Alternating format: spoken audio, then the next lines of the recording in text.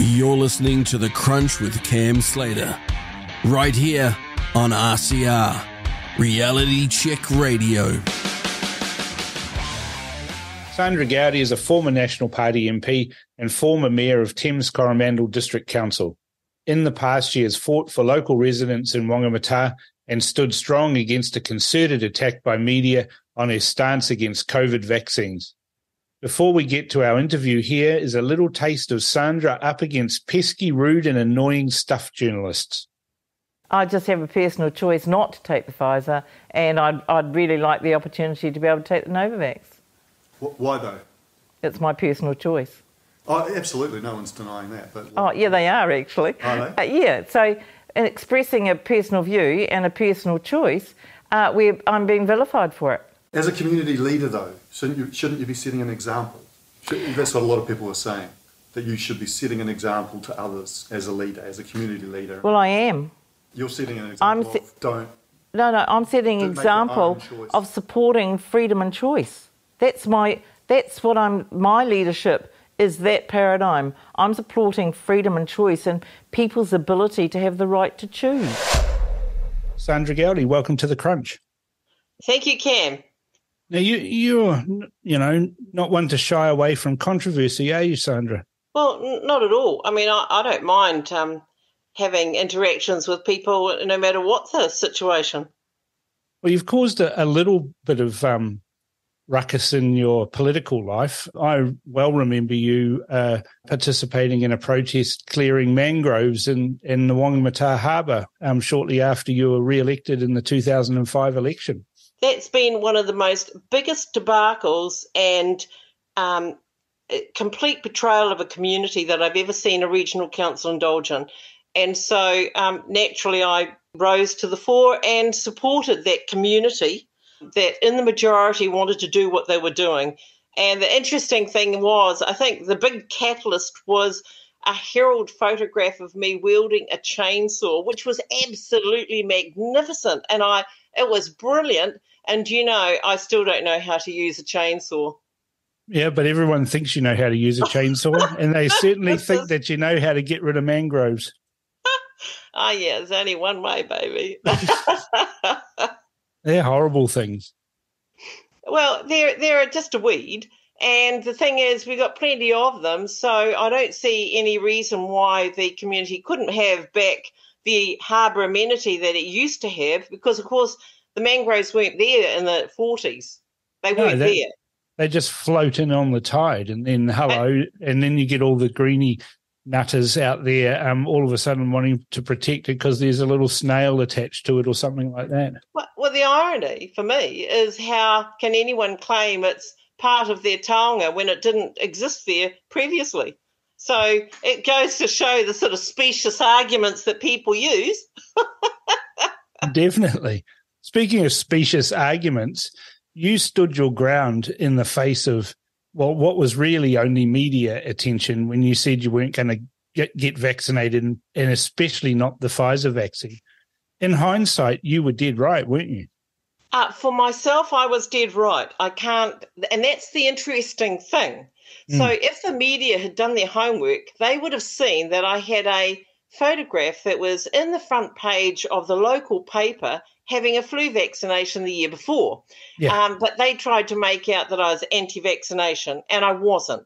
The difference was that I did my homework on what they were wanting to persuade me to put into my body, and I said no. I wouldn't say why I said no, because it was up to me. It was my personal choice. And if I had said anything about why I chose to go down the path I did, they would have then accused me of trying to persuade people, and not allow them to have the freedom of choice to make their own choices. And I didn't want to go down that path. And what concerned me about the Therapeutic Products Bill, which has just been passed under urgency with the support of the Greens, and that's the Greens flying in the face of everything they used to hold dear. I think they've seriously lost their way. But they're in there. If you verbally criticise a therapeutic product, which vaccines are a part of, you can be taken to task. And I'm not sure whether they've changed the definition for tampering or not, but as it stood, a public criticism of a therapeutic product can get you a fine of up to $2 million and a conviction. It's just ridiculous. Well, it is. But so if you say if you say something like our vitamin C is overrated, somebody could complain and you could get fined for saying that. Well, if I made yes, that's right, potentially. So if I publicly criticised Pfizer, I think they'd be down on me like a ton of bricks. But I'm not sure what the state of the actual wording is now of the Act, because it's been passed. I would have to go and check that, because I certainly raised it in my submission. And fortunately, they did accept my submission.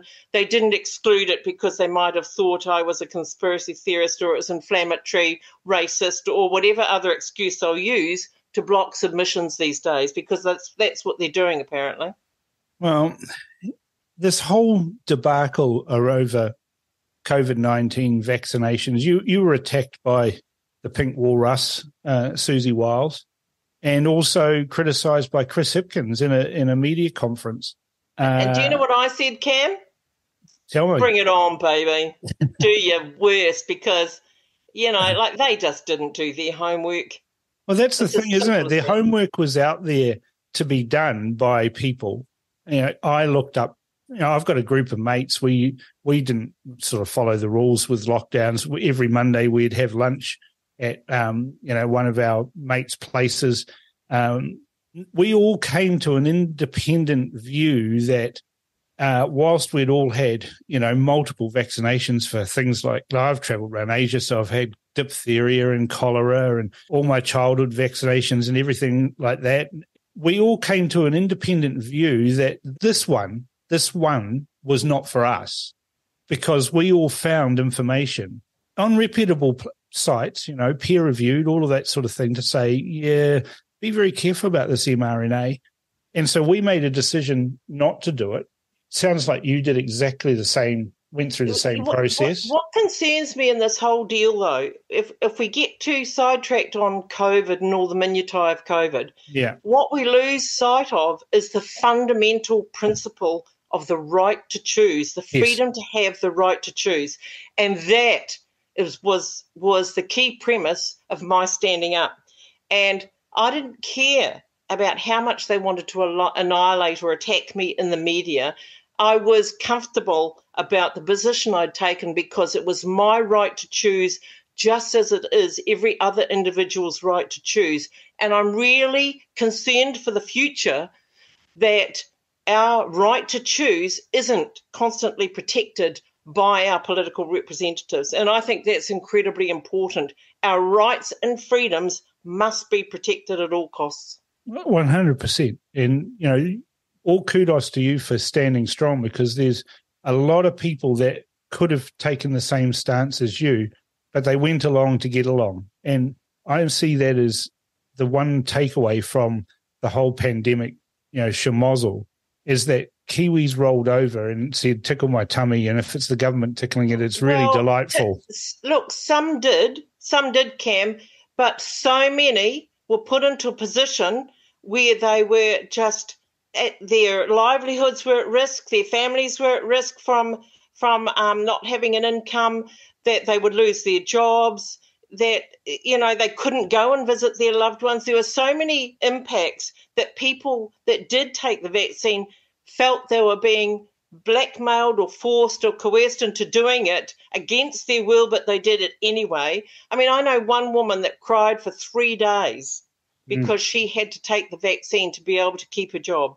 And the terrible thing is that it was against the Bill of Rights. It was against the Bill of Rights Act that gives you the choice to say, no, I don't want that medical procedure.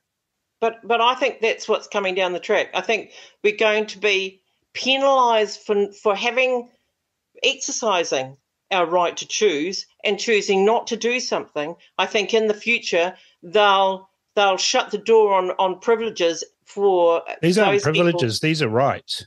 Well, I agree. Yeah. But I think that we're going to be penalised for it. They're going to allow you the right to choose on the one hand, and then penalise you for making a choice on the other. Well, that's exactly what Ardern did, and she even laughed about it. When she was interviewed by the Herald, they said, "Oh, aren't you creating a two-tier society. And she just giggled and said, yeah, that is what it is. I think it's terrible. It's tragic, really. Absolutely tragic. Well, I'm glad that she's departed the political scene. I just wish the media would stop talking to her. So I think getting back to it then, I just go back to what I said before. We have to make sure that our political representatives are defending our rights and freedoms without penalty. Which then brings me to your article that you wrote on Muriel Newman's website about you call it giveaway votes. Other people might call it wasted votes, but a giveaway. Let's just explore that a little bit. Well, I mean, a number of people knew that this happened. And one of the people that I respect greatly is a person called Lindsay Tisch, who was also in Parliament and was a Speaker of the House. And, yeah, I know Lindsay well. And he was right across this. He fully understood it. But when you try and put it into a way in which you're trying to convey it to other people so they can understand it, it's very, very difficult. Finally, because of this year's election and the importance of it, I decided that I'd give it a go. And I used the last election as a way of giving an example that people could understand. And I think it's clarified it quite clearly for people that when they do vote for a minor party that doesn't get above the 5% threshold, that vote is reallocated to the successful parties. And if I remember correctly, I think the Greens only got something like half a person for the 2020, and I'm not sure whether they actually got a seat or not. I don't think so, but I'm not sure. Yeah, I'm not sure they did, but it's a convoluted recipe. But what I try to do to educate people is say, if you're going to vote for XYZ party, let's not use any current ones, but let's say you're going to vote for XYZ party and they don't make the 5% threshold and they don't win an electorate seat, then the total number of votes that party gathered will essentially be passed on using this convoluted, mathematical calculation. But by and large, the majority of those votes get reallocated to the Labour Party or the National Party because they're the two biggest parties. So statistically, they're going to get more of those votes. And then I say to them, is that what you want to have happen with your vote? Do you want to give your vote to the National Party or the Labour Party? And that's when they wake up and realise things are not as they seem. That's right. And so it was 7.9% of the vote in 2020. That equated to 225,182 votes that got reallocated, with Labour then gaining 5 seats, National gained 3. And so I think people would be horrified to know that when they cast their vote for a minor party, their vote potentially made it happen that Labour got those extra 5 seats. Yeah, get extra 5 seats, get extra MPs, and your vote that you thought you were casting in with a good conscience has essentially been, by the system, reallocated to somebody that you would never have voted for in a million years. The worst thing about all this, Cam, is that nobody knows. Well, you'd think after 30 years of MMP that we would have worked it out, but I find, like you, that there's an awful lot of people who don't know this. That's right. And so I went to the Electoral Commission website, and I tell you what, it's virtually impossible to work it out. And so I sat down with somebody that's a very clever young man, and he graciously took me through it. And I think it was the example of the 2020 election that really clarified it so well. Yeah. And I appreciate the fact that young man told me. But if anybody goes to try and hunt for it through the Electoral Commission, or even asks what happens to the disallowed votes or discarded votes, they don't actually tell you because they don't understand it themselves. Well, and if you've got a system that people don't understand, then the system can be taken advantage of. That's right. And so, but I just think a lot of it's just sheer ignorance, and people bluff their way through it. It's a bit like the treaty principles, same thing. Nobody knows what the principles are, but they're just bluffing their way through it, a bit like the electoral review panel that tried to say that, oh, well, we've got the guidelines, but actually, how can you have some guidelines if you don't have any principles? And so, again, it's a case of people actually not having the information, not understanding it, and trying to bluff their way through. Well, the whole electoral system I've been talking about for as long as I've been talking about politics, which is pretty much most of my life. But I've watched, we've got rules and we've got regulations and we've got laws that say you can act in certain ways during elections. And every election we see politicians breach these, break them, and no one ever gets prosecuted. You know, it's just incredible how the system protects the system. I think there was a famous case. I don't know if many people would necessarily categorise it as famous, but it was a very interesting case, and it was between Bob Clarkson and Winston Peters. Yeah. But I think that wasn't brought about because of any parliamentary action. I think that was between the parties themselves. Yeah. So, yeah, you're right. Nothing particularly much ever happens. I've seen some amazing breaches by the Greens, and it just they address it quietly, and it all gets smoothed over, and there's no raising of any matters in the media, and life goes on. But it's incredible what happens with people's egos during election time, and we just the whole minor party thing. Well, we're seeing that now, aren't we, with a lot of the so-called freedom parties? Mm. It's quite a good name, but they all purport to stand for rights and freedoms. But largely, they're focused around one dynamic individual or someone with an ego that's pushing it. But there's no real depth there. And what your article is saying is, well, actually, guys, you actually need to think this through a lot more carefully. We can create all of these political groups, we can lobby, and we can do all of these things, and we can say that we stand for freedom. But if we're not going to get over the 5%, then you really need to think very carefully about what you're trying to achieve. So I tried to impart some information around that, and I tried to say to them, look, the best thing to do is for all of those parties that are going to be voted back into Parliament is to get them to all pledge that they will uphold rights and freedoms with no penalties for having those rights or freedoms, that you and to do it in such a way that every party pledges to support that. And I think that's a far better way to get that outcome, that commitment from the political parties that are successful, than trying to create one that's actually going to not get above the 5% threshold and in actual fact put potentially Labor back in with the Greens and the Maori Party, which to me would be everybody's nightmare.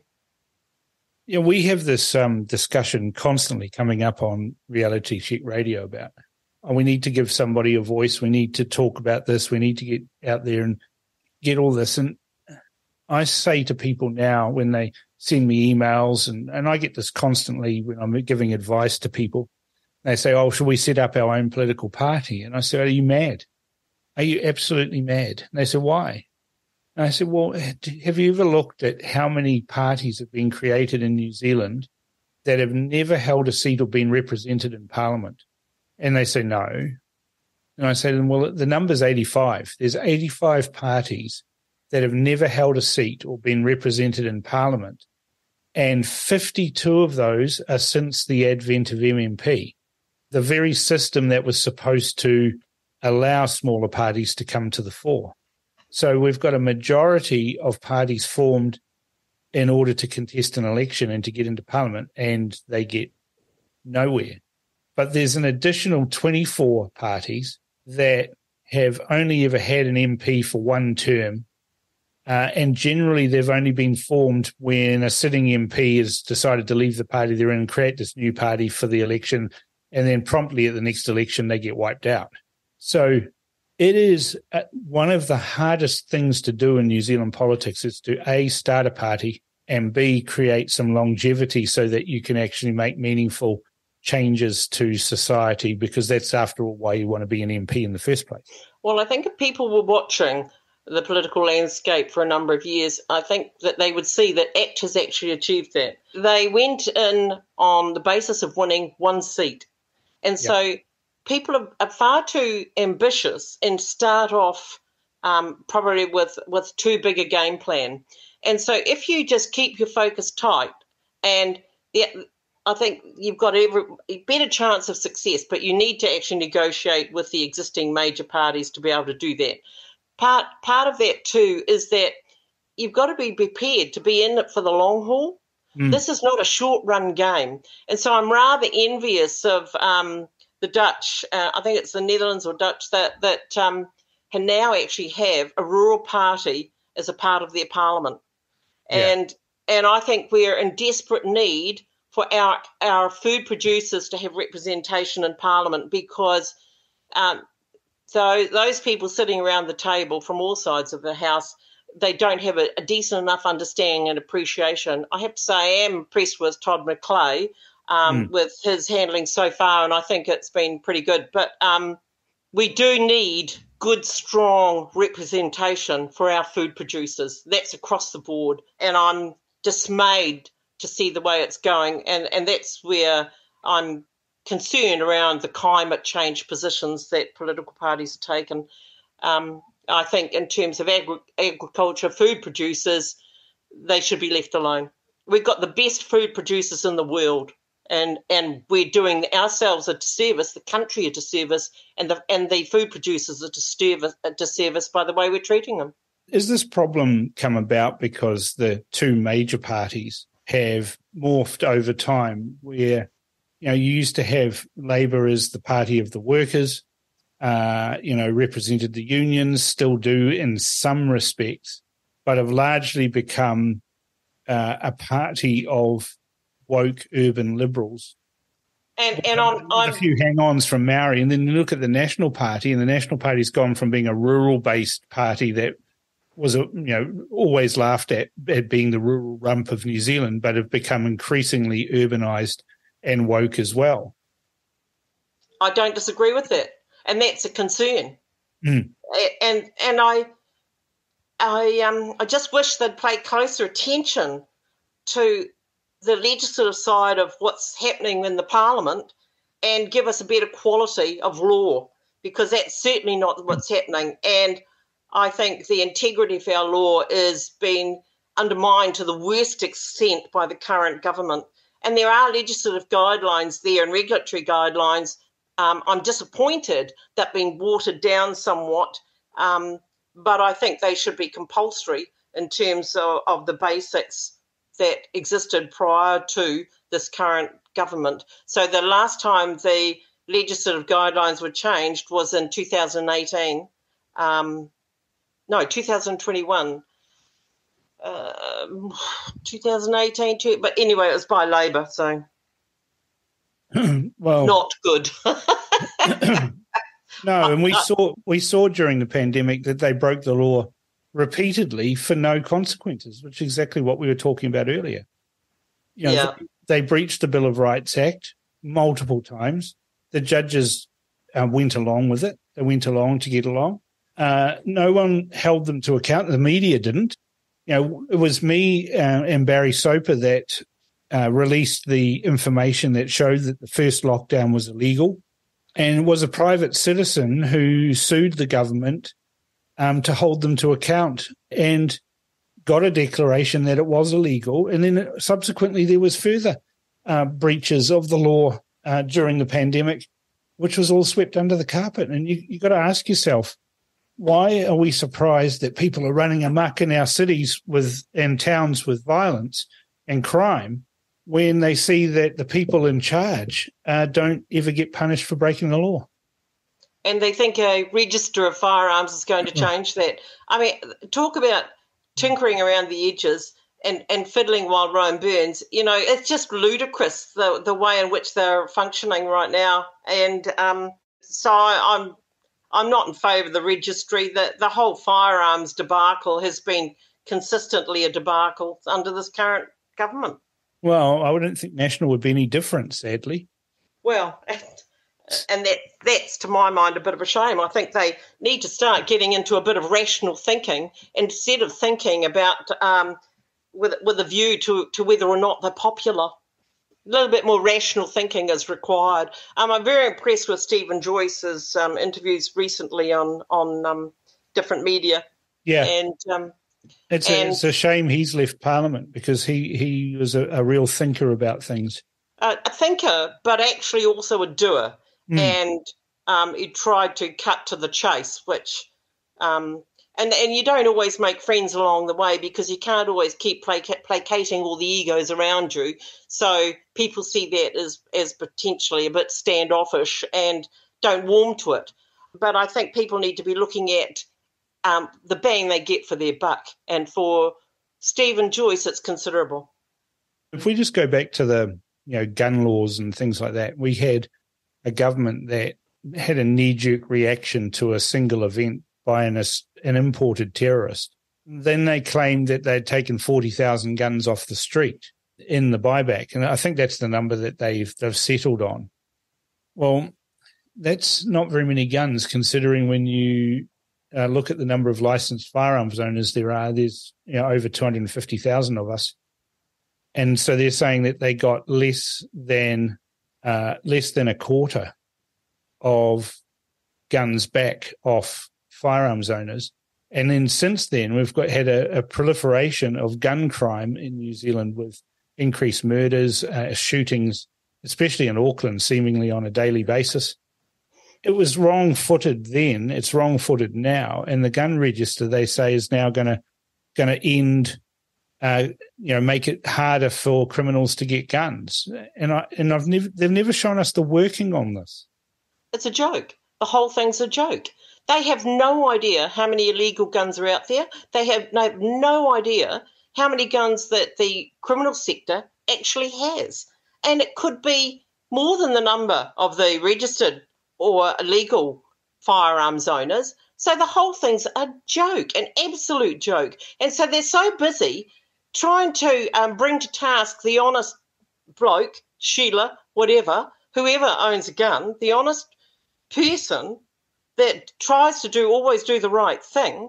They're wanting to penalise them and pin them against the wall while the crims are getting away with it hand over fist. They have no idea what the illegal firearms are that exist out there.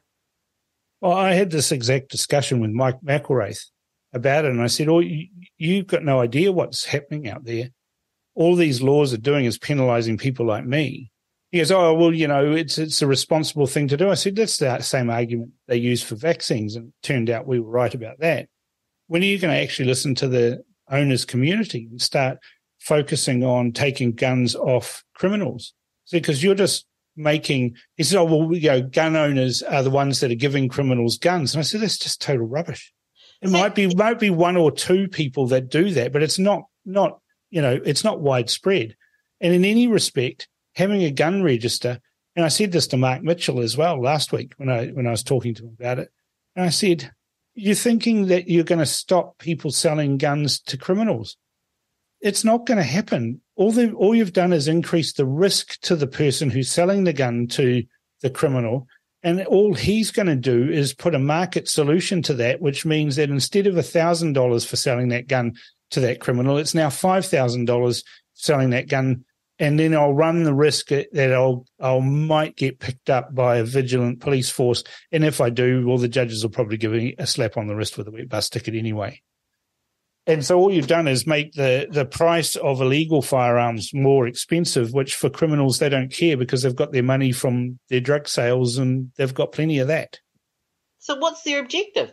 The objective is Control. They think that they're going to hold all the honest, law-abiding citizens up against the wall to catch these criminals and the exchange of guns or the selling of guns from the law-abiding citizen. It just ain't going to happen. I mean, they have all sorts of ways of getting these guns in terms of the criminal element.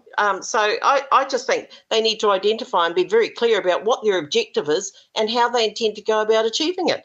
And a registry of honest citizens is not the way to do it.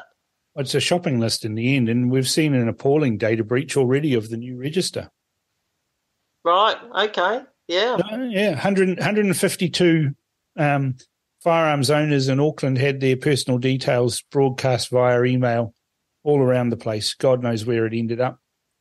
I honestly, if I was one of those gun owners, I'd be absolutely screaming because that puts them at risk. You know, people who own firearms and collect firearms, their biggest security is anonymity. That's right. People not knowing. You know, like I had a mate of mine the other day who's a collector, and he tipped up at home, and there was a police car outside his house and policemen outside his door. And he said, well, what are you doing here? He says, oh, we've come to do this. I said, well, now you've just told all my neighbours that I'm a person of interest. You know, you now know, all my neighbours know that the police are here for some reason. You know, if you're dealing with firearms, come in an unmarked car. Come as an ordinary person. And in civvies, mufti, not a uniform. They do. And I had the same thing. I had two guys tip up at my house and say, oh, we're here to inspect your safe. And I said, oh, well, that's a shame. And they said, why is that? And I said, because you haven't made an appointment and I'm busy. And you have to make an appointment. By law, you have to give me 7 days notice. And you haven't done that, so I can't do it. As I said, I'm busy. And they said, well, what are you busy doing? I said, I'm talking to two idiots who don't understand the law. Wow. I'm prepared to stand up to them, but it's like you are prepared to stand up to the media, to stand up to Chris Hipkins, to stand up to Gary Gottlieb, you know, when he laid complaint. You stood up to these people. But how many people don't stand up? And that's how our rights and freedoms are eroded, because we don't stand up to those in authority who are exceeding their authority. Yeah, and I don't disagree with that, Cam, and I will do that every time. But unfortunately, there are a lot of people that can't do that. They don't know how to do that. They feel intimidated and threatened, and so they will go along with things. And I think that's the sadness of it. And so it comes back to us relying on our political representatives. That's why this year is so critical, and that's why I put out that article around the giveaway vote. Yeah, I mean, and I think that's really important. It's what I've been trying to do with this radio show, to educate voters on how they can make their vote count.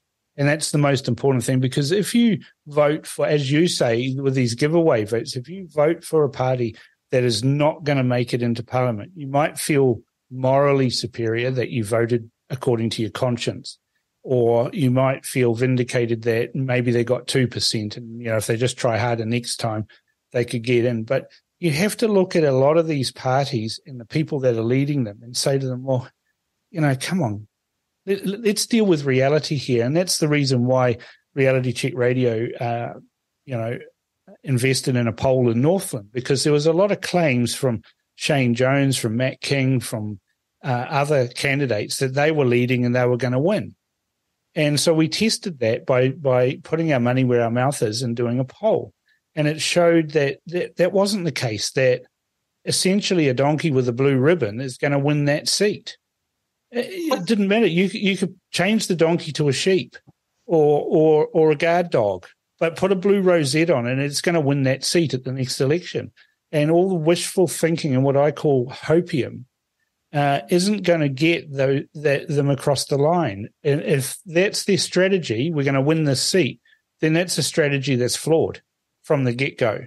And therefore, the votes that are going to go in that direction will end up, as you're saying, as a giveaway vote and handed largely on about a 50-50 split between the Labour Party and the National Party. And I'm not sure a Freedom voter wants that to happen. And this is where I think it's still not a lost opportunity. The Freedom voters still have an opportunity to challenge all of those parties that will make the 5% threshold, to challenge them to uphold rights and freedoms with no penalty.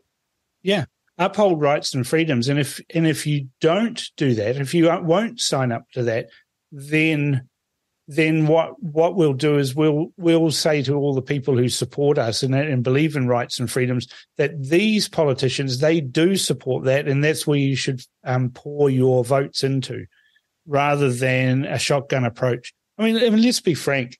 Some of the parties that are out there are led by people who have never won anything. Even some of them have stood for Parliament 6 or 7 times, and not won anything, and have got less votes. So you take Brian Tamaki, for example, right? And it doesn't matter whether you agree with him or disagree. You just look at the numbers. Any party that's been associated with him in the past has got less votes than the number of people in the congregation of his church. So not even his own followers support him when it comes to politics. Right. Okay. Well, one of the things I've been approached by a number of smaller parties, people that have been wanting to create political parties for this year's election, and I actually had to send one of them a text, and I said, "Don't let your ego get in the way of rational thought." So, because they don't understand how hard it is to actually get a political party over the line. And as I said, ACT was able to achieve that right at the beginning by at least winning a seat. Yeah. And they've actually grown on that, but it's taken a long time for them to grow that. Well, New Zealand First has taken 30 years, and they've waxed and waned, just like the ACT Party, they've waxed and waned. Sometimes they have 1 MP, sometimes they have none. That's right. But you're right, it's a very, very long and involved process. And ultimately, the system grinds you down, because unless you can become a major party and supersede Labour and National in that regard, then you're always going to be fleas on a dog's tail. And there's very little that you can actually achieve. And so you can make all sorts of promises that you like, but ultimately, if you don't get into Parliament and don't get into a position where it can form a coalition, and that's the position that matters, because you can have a principled position all you like, but unless you're actually in a coalition to govern, you can't affect any of the changes that you may want to have. I think, though, you may not be able to do that in your first term, but I think if you build on your integrity and you build on a good work ethic within the Parliament, and that means focusing on good law and good outcomes of the law for the people of the country, then I think you've got a chance. But you have to have pretty strong work ethic and commitment to do that, and you've got to really love it. And you have to have a strategy that's more than 3 years old, a 3-year time frame. And that's the problem with the electoral cycle, is you get caught into this electoral cycle. You let's say you get 1 seat, and then you spend all your time defending that 1 seat instead of focusing on, expanding out from there. It's really hard. And, I've been involved in politics all my life. And, that is the single hardest thing to do, is to go out and start a new party. And, I admire Winston Peters for doing that. I admire, Roger Douglas for starting the ACT Party and getting that going, because they said that they had some ideas that they wanted to share with New Zealand, and then they stood on those ideas, and then they got themselves elected. Another person who did that was Tariana Turia. I've got immense respect for Tariana Turia, because she left the Labour Party, or she says they left her, and she's probably right. But she left the Labour Party, and then she went an extra yard that you don't often see with politicians when they leave their parties. She actually resigned from Parliament and then tested it immediately in a by-election and won. You have to have immense respect for people who do that. They're showing that they can walk the talk. And all too often we see politicians put aside their personal convictions, put aside their personal beliefs just to chase, the random passing vote. And I have utter disdain for politicians that are like that. Right. Well, can't comment. I've got no thoughts on that. Yes, you do. You do have thoughts on that, Sandra, because you are a conviction politician. When you knew something was right in your own heart, you said, no, I'm not going to do what everyone else is doing, right? You saw your local community in Whangamata wanted their mangroves gone. You backed them. Oh, yeah. No, that would be true. And I remember being visiting some people in the States, United States, and this person was one of the senior managers from a television company. Anyway, and this was in Los Angeles. And anyway, we stayed with them overnight, and lovely people. And he said to me, "What was your greatest achievement after 9 years in Parliament?" And I said to him, without thinking, I came out with a clear conscience. and he said, "Wow, I've never heard that before." But it's always been important for me, even as a mayor. And I was one of either the only vote or the only one of two votes that voted for something, and the rest of them voted against it, against myself and the other person. I stuck to what I believed was the right thing. Yeah. So, and that is important to me. So if you can hear that knocking, it's the grandson at the door. He's all right, though. He sounds like he gets his own way. Mum's out there. Oh, he's a wee honey. Aren't they all, though, He's got a fist on him, hasn't he? Oh, he has. He's I saw him fall off the couch when he was 2, right? Yeah. I saw him fall on the couch, twist in the air, and land on his feet, his paws. He's part cat.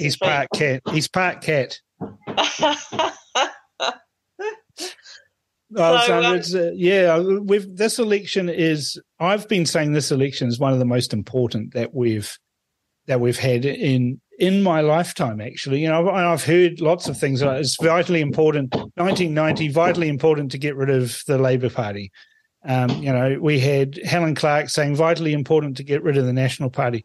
But I actually think this election is way more important than all of those that have gone before us, because of the freedoms and the rights that we have that are eroding and being destroyed by the current crop of politicians.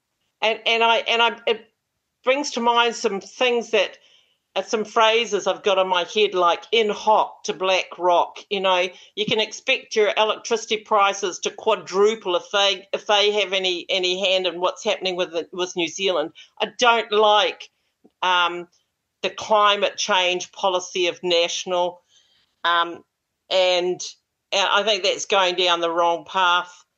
I think we need to get back to basics here in New Zealand, but that's otherwise. I'm pretty okay with most of what's been presented by National and ACT, and what's coming through from New Zealand First as well. But definitely, I just think the Greens have actually lost the plot. I think they've lost their way and lost the principles that they first used to gamble on, and I think Marama Davidson is a big part of the reason for that. I just think New Zealand needs to come back to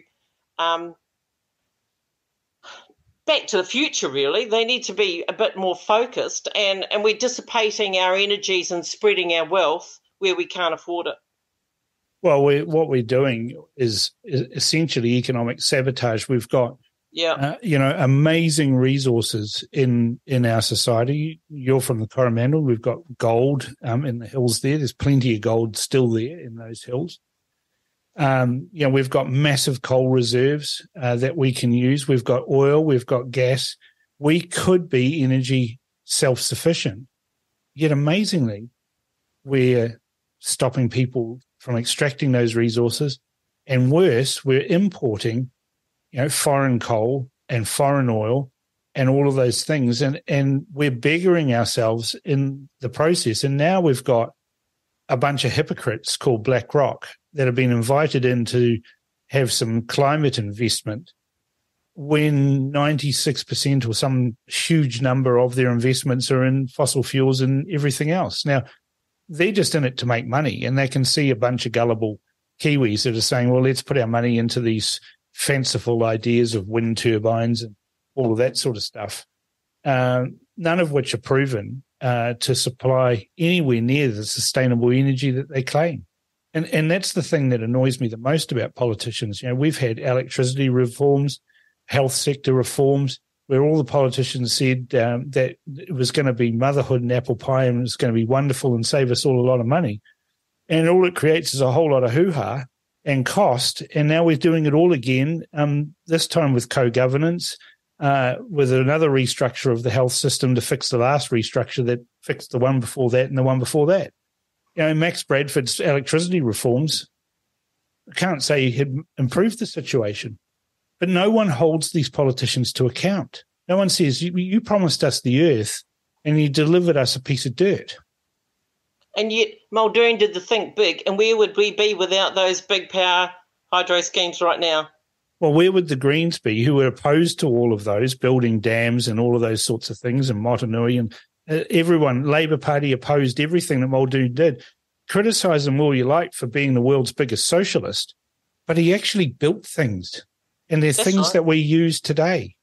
And what have we done in recent years? We've torn things down. We've annihilated New Plymouth and we've annihilated Marsden Point, which are both tragic because they're essential for what they're providing and what they could have provided into the future. And so no wonder our roads are third world. I mean, no point in buying anything but a four-wheel drive these days. Yeah, an SUV. Ironically, they don't make too many of those electric. Well, I wouldn't want one. I've gone petrol myself and with a retro Prado, yep. 3-door, love it. Goes everywhere. They stick their bloody electrics right where. Well, I better not say much more. Well, you're certainly a plain-speaking politician, and I think the world needs more people like you, Sandra, and you need to be more outspoken. And look, I'd love to have you back on the show multiple times. Whenever you feel like spouting off on something with your truth bombs, you're welcome to come on The Crunch with me. Right. Well, thank you very much, Cam. It's been fun. We appreciate it. Thank you very much, Sandra. She's a brave lady and a person of strong convictions. We've learned that Sandra Goudie does not back down. She's one of our people. She makes a very good point that we all need to be aware of how the wasted vote is reallocated so that we don't end up gifting those we don't support with any extra boost. Don't forget to send comments on Sandra's interview to inbox@realitycheck.radio or text to 2057. This is The Crunch with Cam Slater. Conversations with a side of controversy right here on RCR.